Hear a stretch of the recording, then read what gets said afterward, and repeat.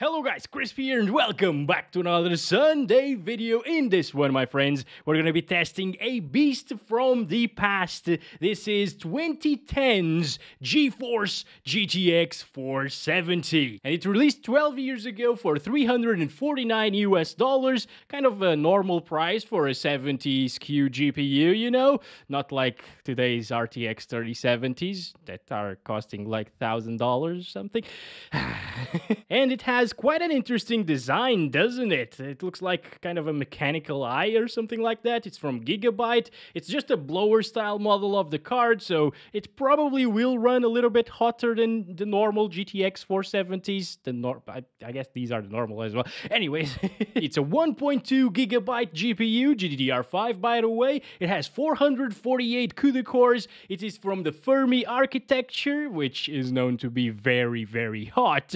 But actually this blower style cooler does a decent job, although it's quite loud, and it consumes 215 watts of power, which is almost the same as an RTX 3070 at 220 watts. I bought the 470 over here for 22 euros with 2 years of warranty in CEX. That was actually a very good deal in today's market, and let's put it to the test in 2022, shall we? And it is desktop time. You can check out the GPU here in MSI Afterburner, along with the latest Nvidia drivers available for it, which are 391.35. These are already 4 years old, but well, driver updates don't last forever, of course. Over in Tech Power Up's GPUs, you can check out all of the GPU specs, along with the 1.2 gigabytes of GDDR5 memory. It supports DirectX 11, but it also supports DirectX 12 through the drivers. But unfortunately, a lot of newer titles like Call of Duty Warzone, for example, Cyberpunk 2077, God of War won't even run on this card. They won't launch at all. They just crash on startup. And finally, over on the left, you can see that we're running it with a Ryzen 9 5900X and 32 gigabytes of RAM. And if you're one of those people that think that this will give us all of the FPS that we'll see in this video, well, you're wrong. Because you only need a CPU that's capable enough of handling the GTX 470 at 99% utilization, and that's not really a hard task in 2022, obviously. So let's get into the first game. What? I can't believe Dying Light 2 actually launches in this card. A lot of older titles don't, but there's supposed to be a city there, guys. Alright, let's go for the settings anyway. 720p resolution, FSR performance. This is just how I left it with the GT 1030, by the way. So pretty much everything is set to the minimum settings. What? Wait a second. Oh my god. Okay. Oh, wow. This is insanely weird. I have never seen something like this. So right now we're running at a resolution of about like 300p. It's a little bit lower than Oh my god, am I dead? I think I just died. Yeah, we're basically running 720p with FSR performance, which means that it runs at 360p, but then we also set the resolution scaling to 85% on top of that. I'm guessing the game has some graphical bugs with this card because, well, the technology just can't handle some of the effects. And then FSR tries to make up for it, and it's just a blinking mess. So I'm gonna turn off FSR to see how it looks. It will probably blink all over. Yeah, whenever you move, the leaves go black. It is such a weird effect. It's only in vegetation, apparently. But there is vegetation in a lot of places in this game, though. Anyways, I am actually surprised that it launches. I'm really, really surprised. And I'm looking forward to testing like a GT 610 in this game. That's gonna be great. See, I'm still killing the zombies, so it's totally playable, right? I'm so sorry to start the video like this. You're probably going blind right now. I'm so sorry. Next up, we got PUBG, and we're playing at 1080p resolution using 100% render scaling and very low settings. Damn, look at those frames. Wow. Okay, so we're far away from the map, of course, but this is pretty damn good. Also, does the ball float? Yes, it does. Okay, we just landed, guys. I'm gonna start counting the FPS, and over here in sort of a forest area, we're getting around 40 frames per second. That's actually very impressive, because these are the most intensive areas in the entire map, whenever you are near trees and vegetation, basically. It's a little bit more taxing for the GPU. We are seeing a few frame time spikes, nothing really major, honestly. It's still completely playable, in my opinion. But it's something to keep in mind. It's not a completely smooth experience. For that, you'd need a little bit more VRAM, probably. But it's still very impressive, the FPS that we're getting. I guess if you have something like a GT 710 with a 4th gen i3 or i5 CPU, and you really want to play some PUBG, you can do it if you upgrade your GPU to a GTX 470 or even a 460. It will do a decent job at 720p. But this is 1080p. It's performing really well for 1080p. Okay, approaching a little bit of a city area. Oh, there's a guy there.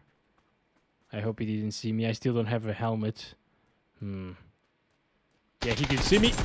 All right, we got him. Oh, we're playing squads. I didn't notice that we're playing squads. I'm gonna go away now. Ooh. Ooh. Nope.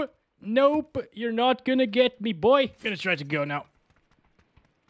There he is.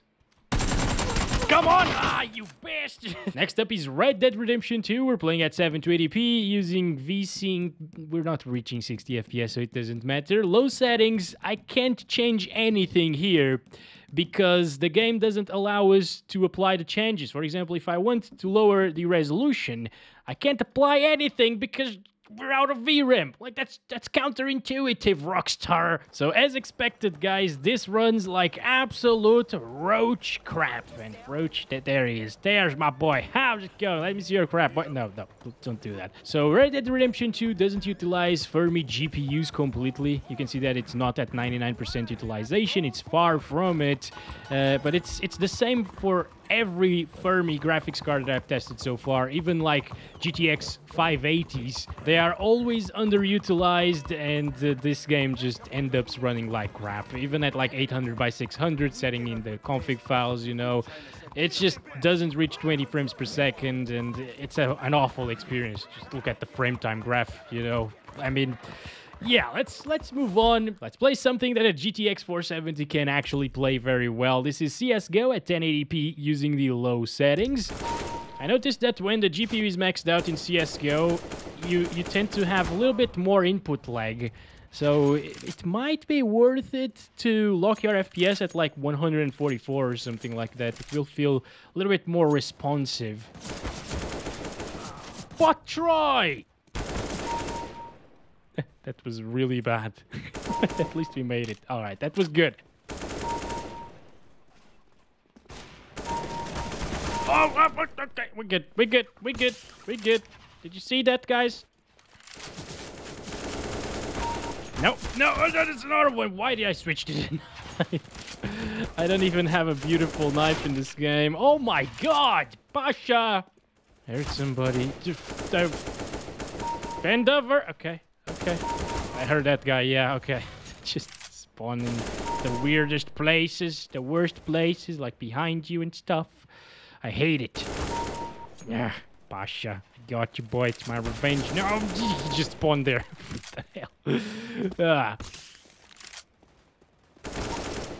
Nice. Alright, we're doing great now. Second place. No! I hate these spawns, dude. It's so annoying. No, bend over. Come on, what are you doing? We got this. People, show yourselves. I want more kills. Bot stole my kill. Bend over. Got him again. Come on, bot try. Thank you very much. Oh, that was a massive stutter there. First of the day, actually, in CSGO. Yeah, this didn't go well whatsoever, guys. I'm sorry I disappointed you, but the third place is bronze. Like, bronze with 12-year-old equipment, it's not too bad, right? Battlefield 1 at 1080p resolution using the low settings. This is just slightly worse than a 750 Ti, I believe, in this game at least. Come on. Gosh, I haven't played this one in so long. I'm always missing those shots now. Oh. Gotta love these moments, right? Just in Battlefield. No. Come on. Come on. Let's go. Okay, he's dead. We're good. We're good. No. No. I just spawned, dude. I just spawned again. Whoa, whoa, whoa, whoa. Holy crap. Okay. We're good. We're good. They're conquering A, kind of. Yeah. There are quite a few of them here. There he is. One of them. Oh, incendiary. No, no, no, no, no, no, no, no. But see, guys, this game released in 2016. It was a AAA title, and the GTX 470 from 2010, released 6 years earlier, could play this game absolutely flawlessly. No stutters whatsoever. Wow, they did such a good job with optimization in Battlefield 1. The game still looks really good, even on low settings. Come on, there we go. There's one here. Let's go. We got this. Nice. I'm getting the hang of this again. Let's see. There we go. Oops. What? How did you lose B? What the heck? I step outside of B for a second and you guys lose it. No, no, no, no, no, no, no. No, no, no, no, no, no, no, no. We're good, we're good, we're good. Apex Legends. This is another game that doesn't really like older architecture of GPUs and older drivers and stuff like that. And we're playing this game at 800 by 600 resolution. I actually said it in the launch options. The game doesn't really support down to 800 by 600. That's why it shows up at 1024 by 768. And down here, you can see that everything is set to the lowest settings. So this is actually not too bad, getting 20s. Up here, looking at the entire map, it is dropping from 60, but honestly, it could be worse if you just want to play a little bit of Apex Legends for fun, casually, you know, not competitively. You might be able to do some things. The thing is, with these graphics and the performance, of course, I think you will be at a big disadvantage, especially if somebody throws a smoke, for example, in the middle of a fight. It's gonna drop a little bit. It's actually surprisingly not dropping. It's still in the 40s, okay? Alright. But if somebody throws out an ultimate, you will probably be screwed. Alright.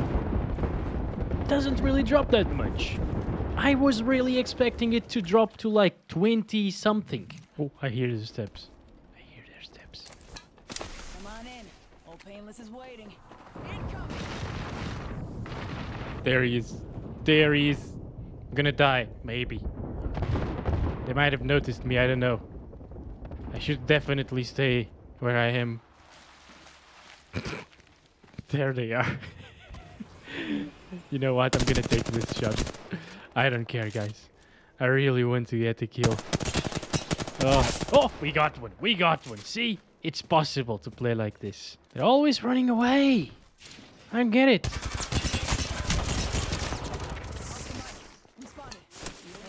Dropping the pain.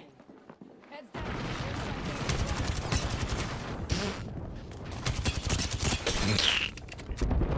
I died. I killed myself.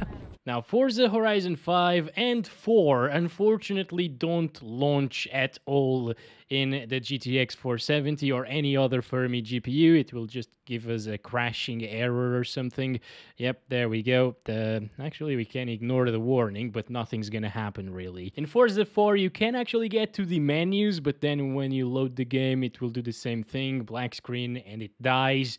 So, unfortunately, these are two games that would probably have been playable, at least on the GTX 580, but they aren't because the game just crashes. Next up is the beautiful Minecraft Java Edition running Optifine. This is the version 1.18.1, latest version, using the high settings, as you can see. Right here, everything is basically turned up to the maximum, aside from a couple of settings here and there. These as well, performance, other, playing at 1080p, by the way, animations all turned on, details, this is it, and the shaders that we're utilizing are Silder's Vibrant Shaders Medium version 1.32, and look at this. It actually is very playable and it looks absolutely amazing. This is really nice, guys. Honestly, I did not expect it to drop this far.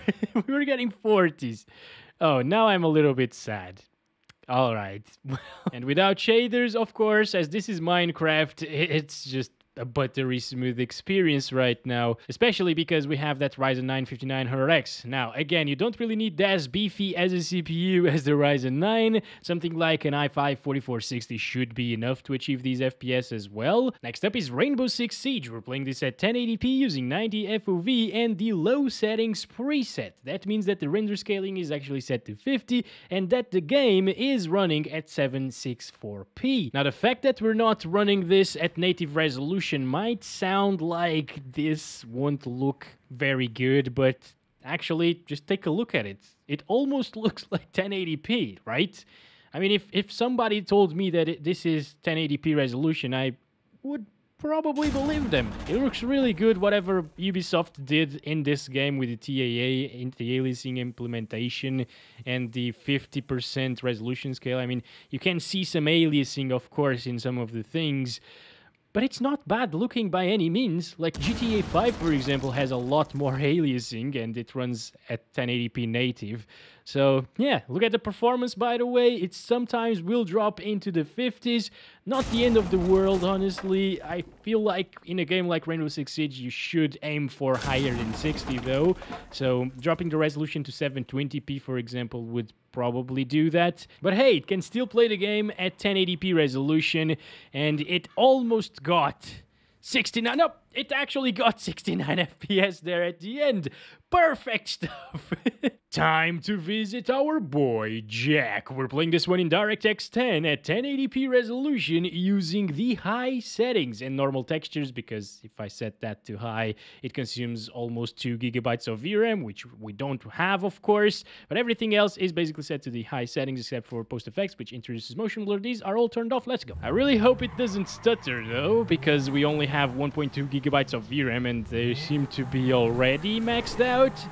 Yeah, this is pretty damn smooth, not gonna lie. Super playable.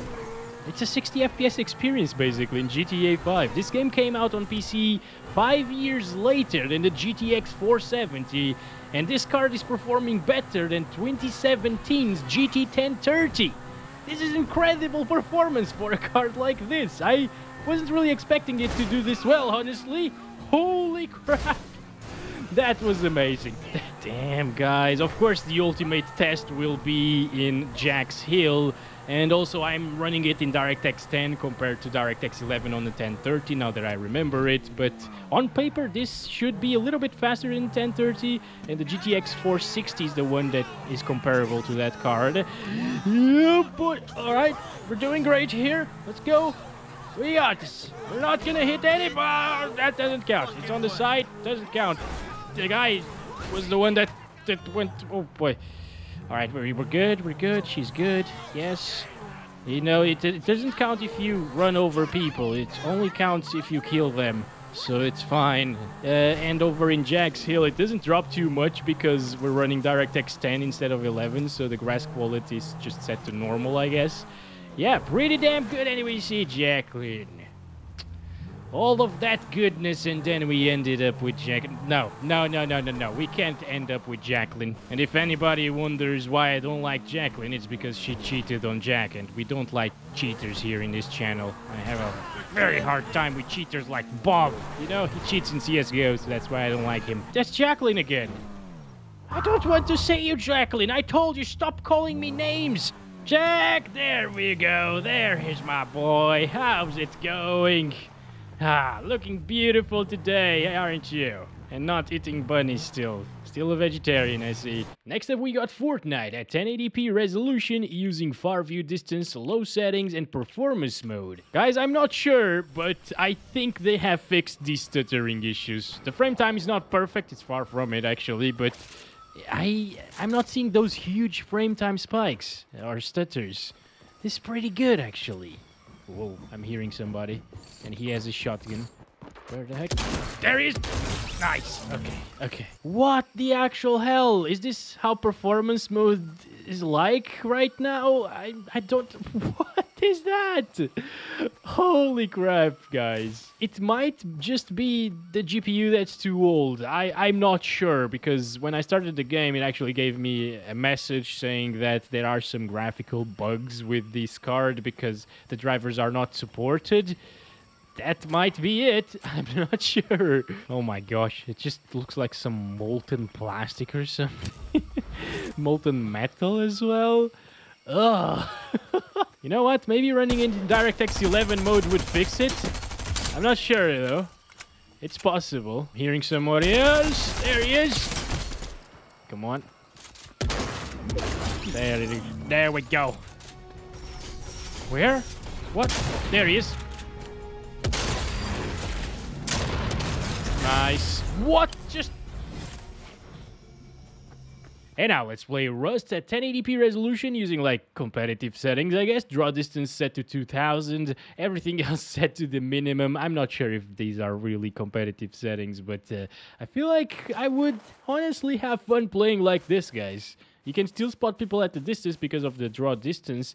The shadows look awful at these settings. But yeah, it's running pretty well, although we get some frame time spikes. Yeah, very noticeable ones as well. You can see it right there in the graph. Yeah, you will need 16 gigabytes of RAM as a minimum, and you will probably be VRAM bound in just a little bit. Maybe that's why we're getting these frame time spikes. That's pretty weird, actually. I didn't really see those with a GTX 460, but the game has gotten a lot of updates, and it has become more intensive. Could I recommend this for someone who's desperate to play Rust? I could see them playing like this, especially because a lot of people have told me that they can play this game, and they are playing this game with like 25 FPS. There's a naked guy over here, or gal. How's it going? How's it going? Just gonna try to go to the forest right there to see the FPS dropping. But yeah, if people can play this game at 30 or 25 frames per second, they can play the game at like 40 plus with stuttering issues. It's not really that the game stops, like in Fortnite, for example, or when Fortnite was broken. It's just kind of weird, a little bit of a slowdown. If I pan my mouse around like this, yeah, it's almost not noticeable, but it is a little bit noticeable. Yep, okay, I can see like it's a little jitter that happens there, not a full-on stutter, you know. We're playing Valorant now at 1080p using low settings with textures on high and improved clarity turned on. Also, FPS are pretty high, but that's to be expected. This is Valorant after all, so it runs very well. I suck at Valorant now, guys. That was horrible. He's probably waiting for me right now. Yep, there he is. Freaking camper. Oh my gosh. Okay, oh, there's another one. Come on. Oh my gosh, I can't. I don't know the recoils. Just can't. These guys are too good. I don't know what happened with Valorant. I used to be really good at it and finish first every single time I played it for these videos, but now I even die from falling. What the heck?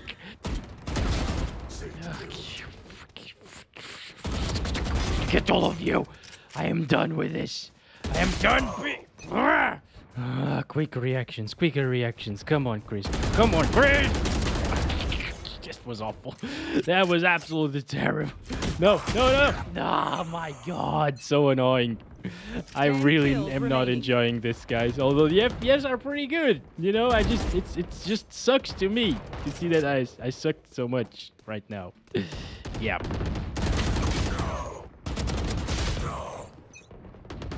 It's Dota 2 now. We're playing this one at the medium settings, 100% render scaling, 1080p resolution, and we're actually using it in borderless window mode because if I set it to exclusive full screen, it doesn't have a 1080p option. Okay, now, I was not expecting these FPS. This is pretty good for the fidelity that we're having as well. It looks really nice on medium settings, this game. Very colorful and vibrant, and actually there are shadows even. I just want to see it in a team fight though. Can it be like a competitive experience? It's dropping with all of these effects. Yeah, but it's not dropping from 60, so I think you can't even play this game competitively with a GTX 470. No stutters whatsoever as well. This is flawless here. Very, very nice performance indeed. Look at that. It drops into the 60s though, but it's no problem. Damn. I was expecting a little bit worse, honestly. Wow. And also, when you lock it to 60 FPS right here, that means that the GPU utilization will go down considerably, and you will save more power. So, you'll have a really great experience in Dota 2, while not consuming 215 watts all of the time, if you lock the FPS to 60, and that goes for other games as well. And finally, for the last game, I got ARK Survival Evolved. We're playing at 720p resolution using low settings with epic anti-aliasing, which is not intensive in this game, by the way. Resolution scale set to the maximum, and yeah, these are just the low settings. I'm also utilizing the extremely low memory mode. Jesus Christ, that's so loud. All right, let's... Shut up! What the heck? I think I'm just gonna mute the sound of this one and ignore the bastards after us. Look at them. So we're getting around 60 frames per second, and that guy finally got off of us. Oh, stuttering issues. That's completely normal in ARK Survival Evolved, by the way. It's because of its engine. But yeah, this is pretty damn good, considering that we are in sort of a forest area here, I guess, or a jungle area. Pretty nice performance. It's one of the few games where you can actually pick up crap, so I'm fine with that. Can we hold it in our hands? No, we can actually throw it. I didn't know. I'm gonna throw you a ball of crap. What are you doing? Oh man, I'm gonna have so much fun in this one now. No, he did. Oh, no. Okay. Oh no, this was bad. I threw him crap. He threw me vomit. That's fair, I guess. That's fair. I said it's fair. Go away now. Now, conclusion time. Do I recommend the GeForce GTX 470 in 2022? 12 years later. Damn! Well, if you asked me this question 2 years ago in 2020, when the GPU crisis wasn't here yet, I would say no, because it consumes a heck of a lot of power, the drivers are outdated, it's just an outdated GPU, of course. But now, you can't buy GPUs anywhere, GT 1030s are like 120 bucks. So I think it makes a little bit of sense if you can find a GTX 470 for like 30 bucks maximum. That's 30 euros or $30. Yeah, I had a lot of fun testing out the GTX 470 here today, and most of the games that we tested were actually playable and enjoyable. So I don't see why somebody with like a GT 710 or 730 DDR3 wouldn't upgrade to this and have fun as well. So, you know, it consumes a lot of power, yes. You will pay the power bills, yes. But at least you got a GPU, and you can have fun with it, and not pull your hair out with GT 710s and stuff. So yeah, actually, speaking of, I need to cut my hair. Thank you very much for watching this video. Don't forget to give it a like if you enjoyed it, and if it was helpful to you, of course. And I'll catch you in the next one very soon, hopefully with a new haircut. Love you all. Bye-bye.